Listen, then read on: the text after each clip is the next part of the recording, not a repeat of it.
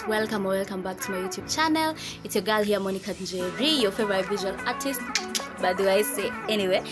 Welcome. Najua, it's been some time, but the video is coming up today. We are doing a portrait of a young lady. It turned out really well. It's oils on canvas, and I hope you enjoy. And without many manenos, let's get started. Now let's talk about my palette. This is just a wooden palette that has some glass on top. I have painted the under part of that glass gray just so that I can see the colors better when I'm painting.